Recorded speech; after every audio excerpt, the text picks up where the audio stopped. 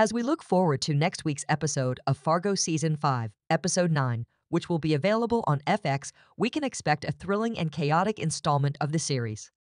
In this penultimate episode, we anticipate significant developments for our characters, particularly for Lorraine and Du Leon's fate. Despite the lack of an official synopsis, the title The Tide Turns and its hilarious end hints at a possible turnaround and a comedic conclusion. We are especially intrigued by Lorraine's role in potentially saving Du Leon. Will she be able to come to his aid, or will her actions be in vain? It seems that Lorraine may be aligning herself with Du Leon, and their relationship may prove to be crucial in the coming events. Along with Lorraine, we also expect Wayne and Whit to play important roles in the unfolding plot.